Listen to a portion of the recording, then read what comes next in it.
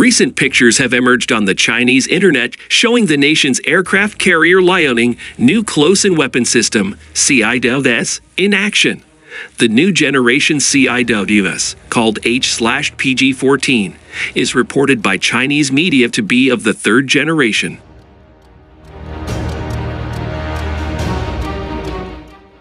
Chinese CIWS of the first generation are the Russian AK-630 systems that China first acquired from Russia. China subsequently produced a local version of the AK-630 at 713th Research Institute, a member of the CSIC Shipbuilding Corporation.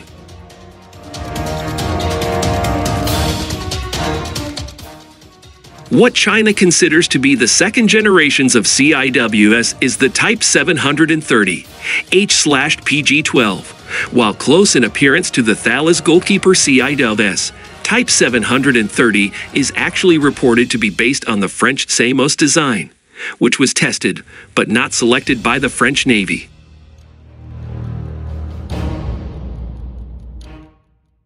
China ended up acquiring the prototype, consisting in a 7-barreled 30mm Gatling gun with a firing rate of 4,200 rounds per minute.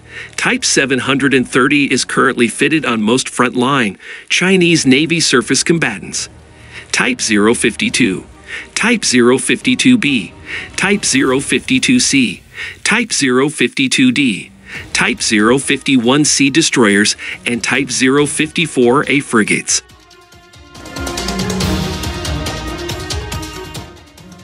The new H/PG-14, also called Type 1130, appears to be an evolution of Type 730. It is equipped with a new 11-barreled gun with an increased rate of fire. Local media have reported a 10,000 rounds per minute firing rate. Probably because of this very high rate of fire, H/PG-14 is fitted with 2 ammunition drums, one on each side, as opposed to a single ammunition drum on Type 730.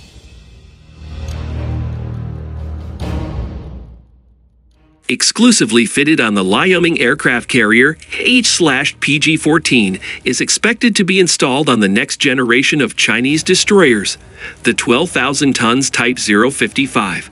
The latest generation of destroyer, the Type 052D currently being built, will still be fitted with the older Type 730. The reason may be the much larger H/PG-14 is very power-consuming, and only larger vessels may accommodate its power needs.